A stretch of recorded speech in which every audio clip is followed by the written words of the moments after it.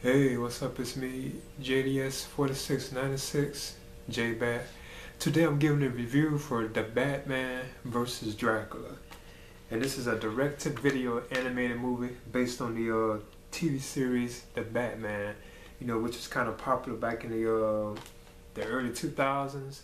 I think it was like the next animated series that was after Batman the Animated Series. So it was basically a movie that's about Batman like confronting Dracula, Count Dracula himself, which is kind of interesting, because they're both kind of similar, except one is more like a evil and the other one is kind of like a hero, which is like Batman himself.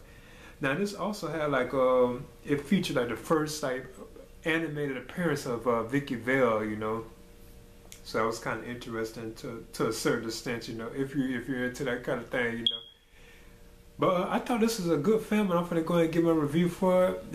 And like I said, it was based off the inspired by the Batman animated TV series. That's what it was kind of based off of. Just like what they did with the Batman Mask of the Phantasm, how that was based off the animated series. So it's kind of similar to that, basically.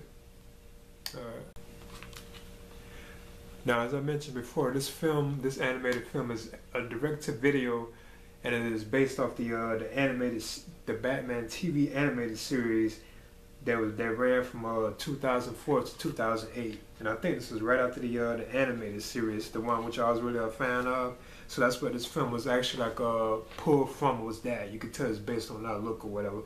It has like the same voice cast, the same look of the characters like Bruce Wayne or Alfred, and like the Joker and Penguin and various other like people that show up in the film, Well, the film opens with the Penguin making a deal, the Penguin Oswald Cobblepot, with an inmate to retrieve millions of cash from a cemetery that is located in Gotham City. So while they're discussing this in Arkham Asylum, because they're in Arkham Asylum when they're discussing this, the Joker somehow managed to escape, and the Penguin as well. So then eventually the Penguin goes to like the Gotham Cemetery, in search of like the millions of dollars. But he comes across like a coffin which has a corpse in it, and like Penguin somehow cuts his like hand, like his wrist I think it was, and like blood from his wrist like drops into like the corpse that is into the coffin, and then the corpse like comes together and like resurrects, and it turns out that the corpse is like a Dracula, like a vampire or something. But then later on it's known that it turns out that it's actual Count Dracula, the Count Dracula too as well.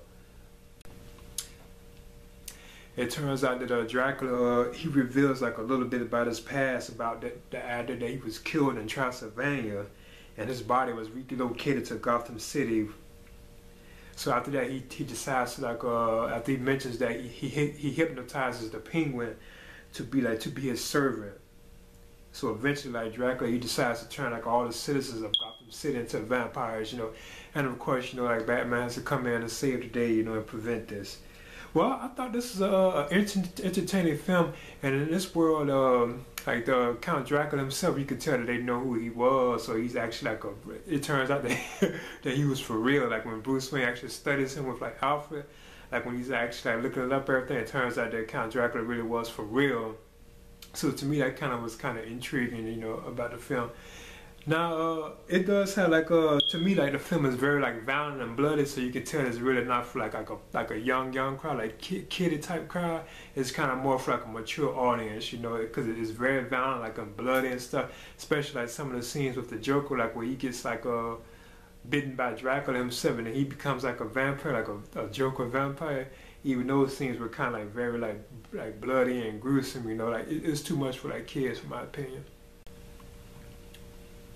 Plus, the film has like little subtle hits about like by Dracula like bite you, then like he spread, and then everybody's getting infected, and they all become vampires. There's little like subliminal hints in there about like I guess you could say like infections and stuff like that, But yeah, I thought this was fun. It had some cool like fight sequences between like the Batman and the Joker, and especially like an awesome scene with Batman like fighting Count Dracula. Like they're on like this roof and stuff, and they're like fighting and everything. I thought that was like an awesome scene. Plus like the final battle between them towards the end, that was cool as well, But I thought this was pretty good. It had like this version I have of it. It has like special features on it, but I'm not going to touch on it. I'm just going to touch only on the film itself, which, like I said, was inspired by like the Batman TV series, animated TV series, not the animated series from the early '90s, but the one that was in the 2000s. So it features like the same voice cast, the same look of it, and everything. But I would recommend this. Especially if you're fans of that particular animated series, which was known as the Batman, I would recommend it. So yeah, this is my review for the Batman versus Dracula, and this is a direct-to-video animated film from Warner Brothers, DC, whatever. All right, this is JDS 4696 or JBat. All right.